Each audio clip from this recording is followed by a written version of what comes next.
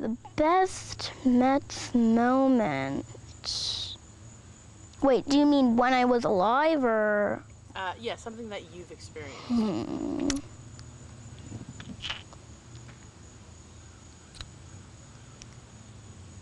That'll probably be going to the Mets Fan Club for Kids Day.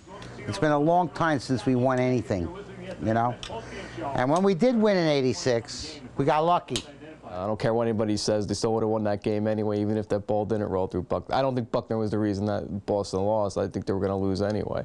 In '86, that was just like euphoria for anyone like in their 20s at the time. It was just incredible.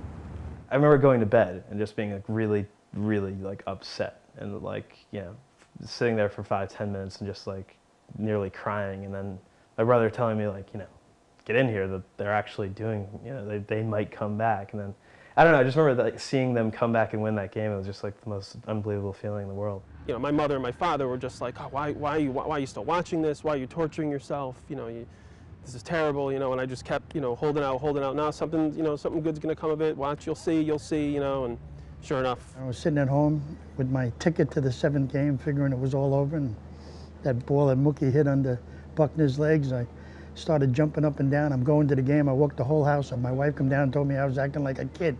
She said I was actually jumping up and down saying, I'm going to the game, I'm going to the game.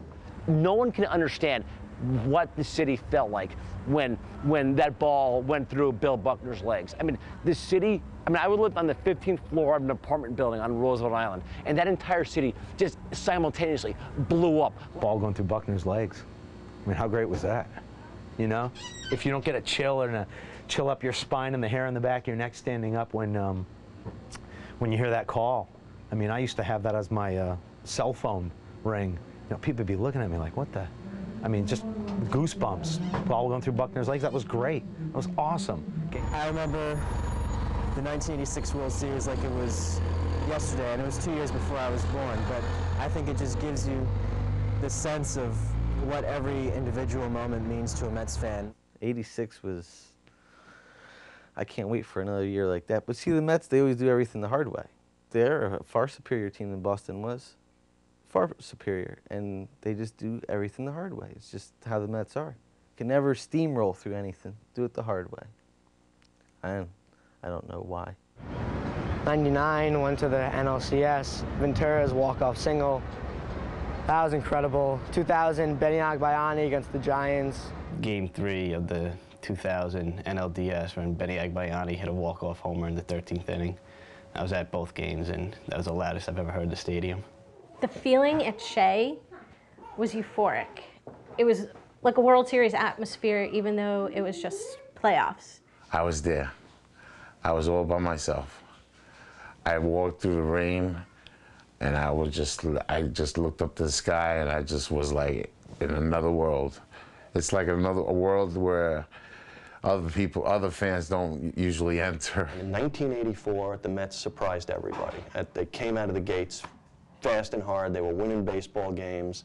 You know, after a terrible year where they won something like 70 games the year before, and you know, everybody's into it. Fans are going nuts. It's the last out before the All-Star game. Nobody leaves the stadium. Everybody just stands up and starts giving the Mets a standing ovation because they gave the fans something that they never expected. We're in first place. Here we are at the All-Star break. Who expected this? And everybody on the team came out of the dugout, waved to the fans, and threw their hats into the stadium and into the fans. And I thought that was just one of the. I mean, that was fans and Mets. That was just a pure love affair, and it was just one of the great moments that I can remember.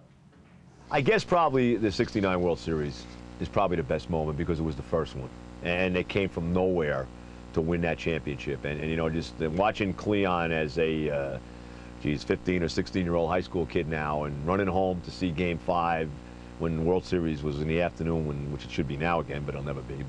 And just watching Cleon catch that ball from Davy Johnson, go down to one knee, that's, to me, you know, '86 was great too, but that maybe more so because it was, you know, it was the first one, and they had been so bad for all the years prior to that. When the Mets won their first World Series in '69, it was the greatest thing. I was a 13-year-old teenager and the only girl on the block that was like nuts about baseball, and I used to bring my portable little radio to school. They were, you know, a new franchise that really accomplished something. They were a miracle. And I believe in Black Cats bringing luck since then. You know, they just lose all the time, and, you know, a big thrill is, you know, coming from behind and losing 5-4. And then 69, like everything that went wrong for those previous 7 years, which is basically my whole life, went positive. I'm screaming and yelling. My mother's telling me, "What's going on? What's going on? What's wrong with you?" I go, "Don't you know the Mets have just won the World Series? It's a miracle." She goes, "Oh, come on, you're crazy. You're crazy." I go, "No, it's a miracle." A team that was like mediocre comes out of nowhere and beats the great Baltimore team that was heavily favored to win the World Series. That was the one. It was 1966 when Commissioner Eckert put all the names in a hat and he pulled out the name of the Mets and they drafted Tom Seaver. That has changed the whole franchise. That is the most defining and greatest moment in the history of the Mets. You could say World Series games, the Game 6 of the World Series. You could say winning the World Series in 1969. But the day that Commissioner Eckert put his hand in the hat and pulled out the Mets, and they got Tom Seaver, that has changed everything for this franchise. The day they retired Tom Seaver's number, and they had the ceremony at Chase Stadium, and Tom Seaver was gracious, and he spoke on the microphone on the field, and then for a moment he was in a suit, and I remember this like it was yesterday. He was in a suit, and he said, "I need to do this." Essentially, what he did was he turned around, he walked away from the microphone, and ran in his suit to the mound at Chase Stadium, got on the mound, and bowed to 3 separate sections of the stadium. And to me, that was my most intense Met highlight. It was an emotional, moving experience I'll never forget. My favorite moment, or my best moment, is Mike Piazza's home run after the September 11th. The whole train ride over there, we took the 7 train out, and it was absolutely, you know, electric. New York City had just been through, you know, most incredible trauma, and people were really excited to be out at a ball game, and the place was just, it was like the best rock concert you could ever imagine. You had a feeling that something special was going to happen, and you know, I mean, the fact that the Mets had picked up, I think they were at one point in August 10 games out, and they had, by that game, I think they had gotten to within 4.5 of the Braves, and it was an important game. You know, I don't remember much of the game itself. I just remember the Mets were, the Mets were losing, and it was the bottom of the 8th, and Piazza came up, and